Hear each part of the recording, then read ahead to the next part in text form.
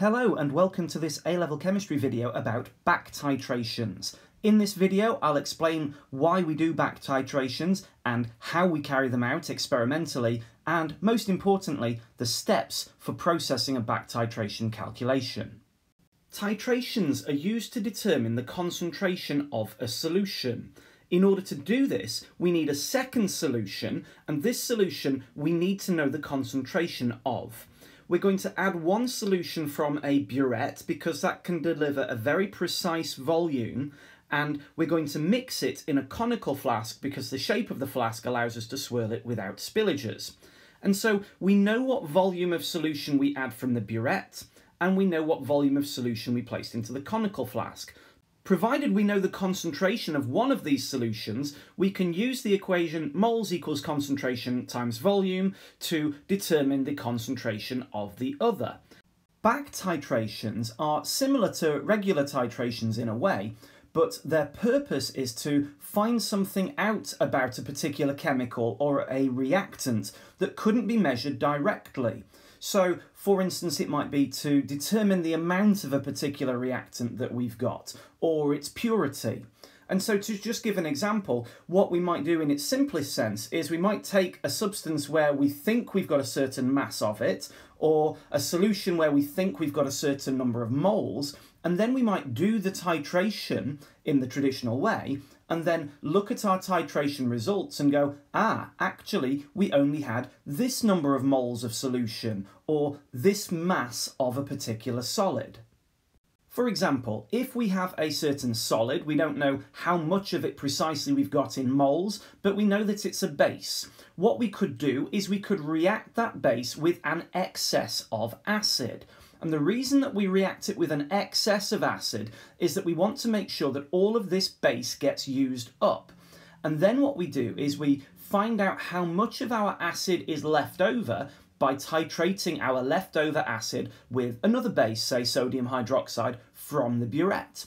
And so we can look at how many moles of sodium hydroxide is added from the burette, and therefore how many moles of acid will be left over. We then take that leftover acid moles to deduce how many moles of acid must have been used up in the reaction with our original base. And from that, we can work out how many moles of base we started with at the very beginning of the process. And so we've worked backwards to do this, so back titration. We're going to take a look at an example of a back titration now, and for the sake of simplicity, the first one that we look at, we're going to assume that all chemicals react together in a 1-to-1 ratio, which isn't always the case, but we'll make it the case now so that we understand what's happening. So we're going to take an unknown number of moles of base B and add it to 6 moles of acid A, and this 6 moles is an excess. So we can be certain that all of the B is going to be used up. And then we're going to take those leftover moles of A and titrate it with sodium hydroxide from a burette until all of that leftover A has been used up, and we use an indicator to make sure that that's happened and we've made our solution neutral. If during our titration we needed to add 2 moles of sodium hydroxide to our leftover acid to neutralise it, that means that there must be 2 moles of acid left over from our starting point. Since we started with 6 moles of A and at the end we had 2, that means that 4 moles of A must have been used up when we reacted it with the original base. And so if 4 moles of A got used up, we can deduce that 4 moles of B must have been present at the start. One of the ways that we can use a back titration is to determine something called the percentage purity. And that's where we think we have a certain amount of substance, but actually we have a little bit less. And we express this amount that we actually have as a percentage of what we thought we had. And so how we do this practically is we would take our base and we would think that we've got, say, 5 moles of it, and then we'd add it to an excess of acid so that all of that base gets used up. And then once again, we take our excess moles of acid and we titrate it with another base, again, sodium hydroxide, and we find out how much acid was left over after this first reaction. And so if we need to use, say, 6 moles of sodium hydroxide from the burette, that must mean that there are 6 moles of acid left over, because our acid is once again reacting with sodium hydroxide in a 1-to-1 ratio. And then we look back to the start and we think, since we started with 10 moles of acid and we had 6 moles left over, we must have used up 4 moles of acid. And if B, our base, reacts with the acid in a 1-to-1 ratio, that must mean that 4 moles of acid would react with 4 moles of base. So in fact, even though we thought we had 5 moles of base, we actually only had 4. And so we can express this as a percentage, where our percentage purity is our pure moles, or mass sometimes, divided by our impure moles. And then we multiply it by 100 to turn it into a percentage. So what we would do is 4 moles divided by 5 multiplied by 100, and that gives us a purity of 80%. We're going to look now at a specific example where we know the identity of the chemicals, and also the ratio will not be 1-to-1 throughout. So what we've got is we've got 2 moles of impure calcium carbonate, that's a solid, and that's going to react with 5 moles of HCl. Now, when calcium carbonate reacts with HCl, you make carbon dioxide and water along with calcium chloride. You might not be told what the equation is for this reaction. And so my advice for how to work out what the equation, and most importantly what the reaction ratio will be, is to think about the salt that you produce. Calcium, being in group 2, will be a 2+ ion as a metal. And chloride, being in group 7, will become a 1- ion. And so calcium chloride will be CaCl2. And so what we can deduce from that is for every 1 mole of calcium carbonate we've got, we will need 2 moles of HCl. So these two things are going to react in a 1-to-2 ratio, and that's how we can know that 5 moles of HCl is an excess, because if our 2 moles of impure calcium carbonate was 100% pure, we would use 4 moles of HCl to react with it. And so what we'd do is we'd add our impure calcium carbonate to the HCl, that reaction would occur, and then we would take our leftover moles of HCl and do a titration with sodium hydroxide.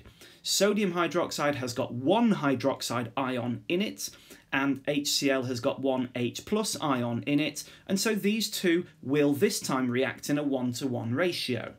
And so, if we use 2 moles of sodium hydroxide from our burette, that means that there must have been 2 moles of HCl left over after the initial reaction. And so that means that since we started with 5 moles of HCl and we had 2 moles of HCl left at the end, we must have used up 3 moles of HCl in the reaction with calcium carbonate. And last of all, since we know that 1 mole of calcium carbonate needs 2 moles of HCl, we can use that ratio of the calcium carbonate being half the moles of HCl to say that 3 moles of HCl must have reacted with 1.5 moles of calcium carbonate. And so what that means then is we thought we had 2 moles of calcium carbonate, we only had 1.5 moles of calcium carbonate. So when we calculate the percentage, we end up with a 75% purity for this sample. The most complicated back titration questions involve 3 separate steps. First of all, there is the initial reaction, where the unknown substance reacts with the excess substance. And then the leftover substance is sometimes diluted. And then a portion of this diluted sample is then taken out, and the titration is carried out on that. For instance, if we took a sample of solid calcium carbonate that we thought had 4 moles present, and then we added that to 10 moles of HCl, and because the reaction ratio of calcium carbonate to HCl is 1-to-2, we know that this is definitely an excess of HCl, so this is not all going to get used up. And so they're mixed together, they react, the leftover HCl is transferred to a volumetric flask and made up to a total volume of 250 cm3. And then a 25 cm3 portion of that is transferred to a conical flask and titrated with sodium hydroxide. And so to work backwards through these results, we would need to know how many moles of sodium hydroxide was added from the burette. So let's say that 0.56 moles of sodium hydroxide was added from the burette. Because sodium hydroxide reacts with HCl in a 1-to-1 ratio, we know that there must be 0.56 moles of HCl in that conical flask. And so that's stage 1 of our processing. For stage 2, we need to acknowledge and remember that this was actually only a fraction of our diluted sample of our HCl. And so the total volume in the volumetric flask was 250, and we were only using 25. And a quick calculation of 250 divided by 25 tells us that we only took a tenth of our volumetric flask volume out. And so what that means is, since there were 0.56 moles of HCl in the conical flask, there would be 10 times more in the volumetric flask, so 5.6 moles of HCl. This, therefore, is the leftover moles of HCl. And since we started with 10, the difference between 10 and 5.6 is the moles that we used. And so this is 4.4 moles of HCl were used in the reaction. And then our final step is to use that ratio of calcium carbonate to HCl of 1:2, and we find that 2.2 moles of calcium carbonate must have been used up in the reaction.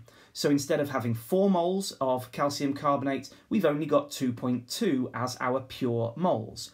And then what we do is we work out what the percentage purity is, and so we do 2.2 divided by 4 moles to get our final percentage purity of 55%. We're going to finish this video by taking a look at an exam-style question that involves a back titration calculation.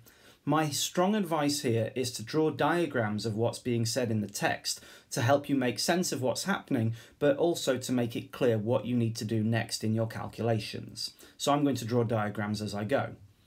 1.50 grams of impure magnesium carbonate, solid, is added to 100 cm cubed of 0.400 moles per decimeter cubed of hydrochloric acid. The leftover acid was made up to a total volume of 200 cm cubed in a volumetric flask. They haven't told you this in the question, but this must be an excess that is left over in this beaker in the second diagram, because otherwise this next process wouldn't work. A 25 cm cubed portion of this acid was taken from the volumetric flask and placed into a conical flask. And then a titration was carried out, and during this titration, 26.25 cm cubed of 0.1 moles per decimeter cubed sodium hydroxide was needed to neutralise the sample. What is the percentage purity of the original sample? This question could be worth as many as 6, 7 or 8 marks, and so that can seem really intimidating as a huge empty space for you to tackle. So you need to take it one step at a time. So first of all, we're working backwards from this titration data. We know the concentration of sodium hydroxide and the volume that was added from the burette. So step 1 is to work out the moles of sodium hydroxide added from the burette by doing concentration multiplied by volume in dm cubed. So we've got to divide the cm cubed by 1,000. That gets us a moles of 2.625 times 10 to the minus 3. This will have reacted perfectly with the hydrochloric acid that's in that conical flask. It will be a 1:1 ratio because that's how HCl and sodium hydroxide react. So there's going to be 2.625 times 10 to the minus 3 moles of HCl in that conical flask.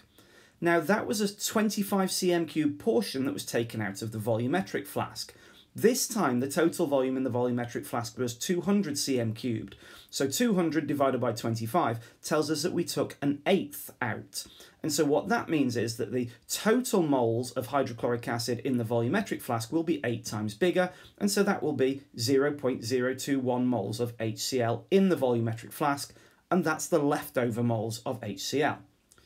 The moles of HCl that we started with can be found by doing the concentration multiplied by the volume. So 0.4 multiplied by 100 divided by 1,000. And that gets us 0.04 moles of HCl at the start. Therefore, the HCl that reacted is the difference between those two numbers, 0.04 minus 0.021, which gives us 0.019 moles of HCl reacting. The moles of magnesium carbonate that must have reacted with will be half as much as that, because group 2 carbonates will react with monoprotic acids in a 1:2 ratio. And so that means that 0.0095 moles of magnesium carbonate will have reacted from the original sample. Now, we've been given a mass of magnesium carbonate, and so we need to turn our pure moles into a pure mass, and so we do masses mR times by moles, so 84.3 is the mR of magnesium carbonate, multiplied by our 0.0095 moles of magnesium carbonate, gets us a mass of 0.801 grams. And finally, we take that pure mass and divide it by the impure mass, multiply it by 100 to get the percentage purity, and we get 53.39%, or to three significant figures, which is how all this data was presented in the question, 53.4%. Okay, that's the end of this video. I hope it was useful. Don't forget to check out some of my exam question walkthrough videos, including a back titration question walkthrough that will complement this video nicely. Goodbye.